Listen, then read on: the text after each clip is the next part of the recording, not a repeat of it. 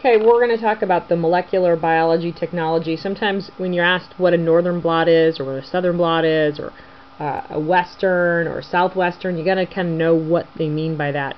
So I started out here with the northern blot. You've got all the snow, and you got the little Santa hat because it's it's cold up in the northern area.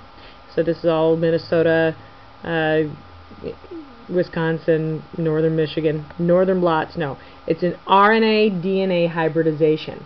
Basically, techniques is you've got the DNA sample is GelElectrophoresis, and it's transferred for a filter and chemically denatured and exposed to labeled RNA, and it recognizes and binds to its complementary strand. This produces a labeled piece of Rna Dna hybridization, and so you've got this radioactive DNA probe that binds to the RNA sample. So that's what this whole northern blot is. Northern part. Now the southern blot, very similar.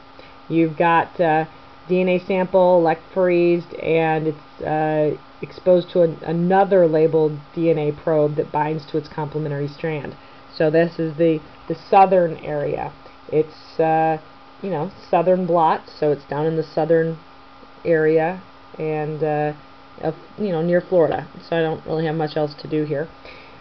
This is all GelElectrophoresis,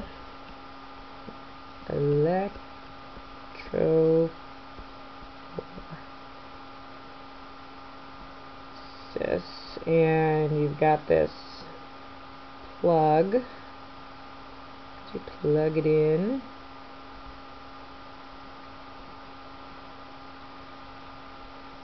I know it's bad, but it works. So, GelElectrophoresis. Now, the western blot over here is an antibody protein. Antibody protein hybridization. The GelElectrophoresis is separated. It separates the protein and placed on a filter where the relevant protein is bound by a labeled antibody. So, you got western. So, in the west, what is there? Just lots of sunshine. So that's what everybody thinks. So that's what the western blot is. The protein is the steak that comes from a vegetarian. Protein's the steak. Antibody is the AB, and that's the hybridization.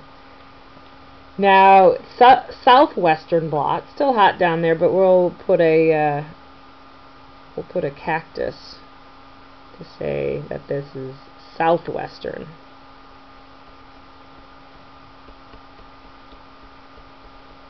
So this is the southwestern blot, and this is a hybridization between a protein and a DNA strand. Protein samples GelElectrophoresed and placed on a filter and exposed to labeled DNA.